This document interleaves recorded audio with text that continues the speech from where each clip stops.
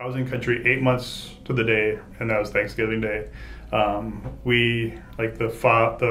rules for the area was your whole platoon or company cannot be back in the fob at one time. Yeah. To give the other squad enough time to eat and refit and get back out. So we hit the northern border, turned around, then all I heard was just a loud whoosh or a loud the RPG flew past my head. But the fourth round, I watched it come in after the two vehicles were already past the engagement area. And next thing I know, both my legs are in pain. And it's getting dark. We ended up in a ditch and I fell inside the Humvee. I just remember, like opening up my eyes or whatever, being knocked around. So I couldn't really figure out what was going on. So I just climbed back up in the turret, returned fire, blacked out a couple times. Next thing I know, one of the guys came over and was climbing up on the Humvee, and he pulled me out of the top of the turret. He's like, "Yeah, we tried to do a leg sweep, couldn't find your legs." So he's like, "Yeah, just don't look down, and you'll be fine." So I called home, and I don't remember calling home, I talked to my brother and told him that, I just got blown up and I'll be stateside in a few days. And he's like, "What do you mean?" He's like, "Oh yeah, I lost my leg." I spent 8 months at Walter Reed learning how to walk, talk, and function again. And then I was up walking a month and a half after I got hit. So I was one of the fortunate amputees because I've run in, there's other amputees where they get blown up and they spend, months or years, in a wheelchair or hospital room. So I came home, spent 2.5 years learning or just still recovering, and then I got out in 2009 and then went to school, got the degree and kind of got on with my life, or tried to. I was fortunate enough to go to Walter Reed. Yes. There's other vets that, go through IED blasts or, are close to an rock, like an explosion.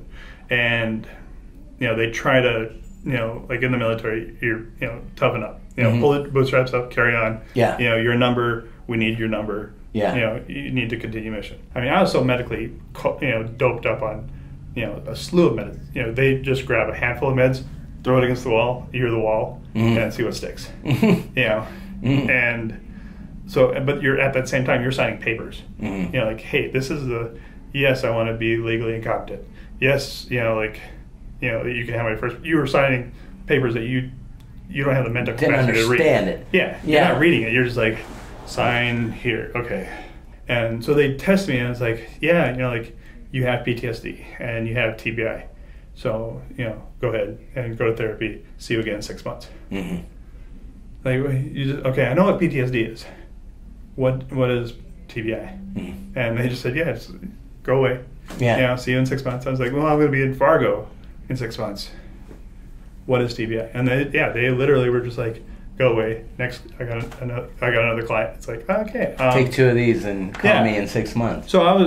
So I came back to Fargo and I was just like, okay, what is so I was doing my own research and trying to figure out what TBI was, or and so I went to a couple private therapists, and neuropsychologists here, and got retested and re-examined, and it's like, okay, here's your here's some tests and stuff, but it was still like uncertain of what. It's like we're gonna retrain your brain to do similar things, but not the cure.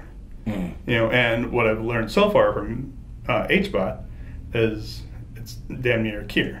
Your brain's going to go back to the way it was. Your life is going to go back to the way it was.